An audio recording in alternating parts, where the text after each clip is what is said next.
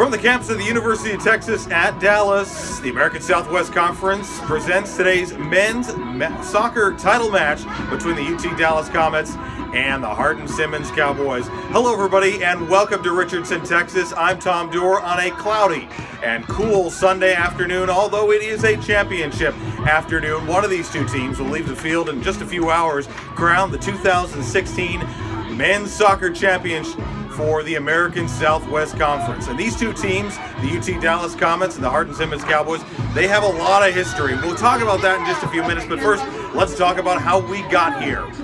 Primarily the semifinal matches yesterday played here at Richardson and UT-Dallas, and they were two grueling matches, both of them going through double overtime and into penalty kick shootouts. Let's start though with the UT-Dallas Comets match. They got past Concordia of Texas, and it wasn't easy for them to do it. It was scoreless throughout double overtime. The entire game, they had trouble playing their style of football.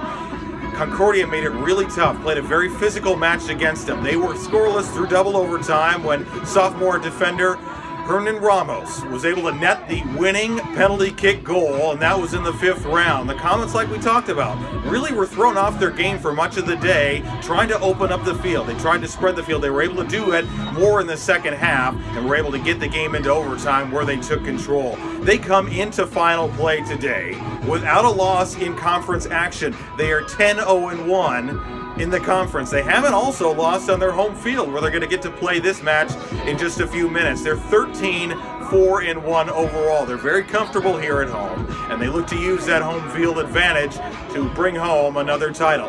Over on the other side of the field, the Hardin-Simmons Cowboys, they also played a very grueling match, a little bit different than the one that UT-Dallas played, but it did go through double overtime and into the penalty kick shootout. Start in the second half when they fell behind to UT Tyler on a goal in the 77th minute of play.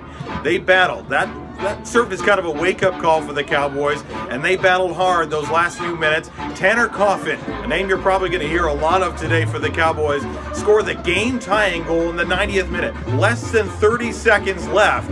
And man, those fans for the Cowboys who came all the way from Abilene, that really erupted them, empowered them, propelled them through the overtime, where they dominated through that overtime play. It took 2 overtimes to get there before senior midfielder Laurent Matsoud netted the winning penalty kick goal in the 6th round of the shootout. So the shootout itself went to extra kicks and therefore went to sudden death.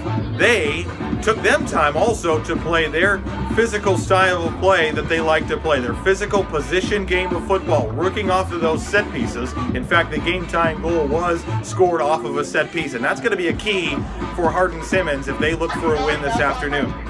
They come in as the number 2 seed. UT-Dallas is the number 1 seed. The Hardin-Simmons Cowboys is the number 2 seed. And they come in with a conference record of 8-1-2. Overall, they are 13-3-2. All of their losses have come on the road. So home field advantage in this tournament could play a big role as we go forward. A couple other things to talk about. We talked about how these two teams have great familiarity with each other. They've met on this field for a title match before. That happened in 2014. Hardin-Simmons came away from that, the victor, with a 2-0 score. These two teams also played earlier this season, back in September, at the end of September, a 1-1 draw. That game was at Hardin-Simmons in Abilene. The X factor today, we talked about the players, we talked about the history that these two teams have. The X factor could very well be the weather. We talked about how it's cloudy and cool. There is a light breeze that's starting to stir up here as the players are warming up. But behind that, there are some rain showers headed our way. It doesn't look like it's anything heavy or anything severe, but rain could play a major factor in how these two teams are able to position themselves and play the game of football this afternoon. The field is in great shape after 2 grueling matches yesterday. The grounds crew really did a great job overnight, filling in some of the ruts, filling in some of the holes. So walking on the field this morning, it's been certainly it looks good, it feels good, and it should be an excellent title match. We got it all for you. So glad you're able to join us around the country and around the world on UT-Dallas.com and the American Southwest Conference Network. It's a big title match between the UT-Dallas Comets and the Hardin-Simmons Cowboys. We're coming back with starting lineups right after this.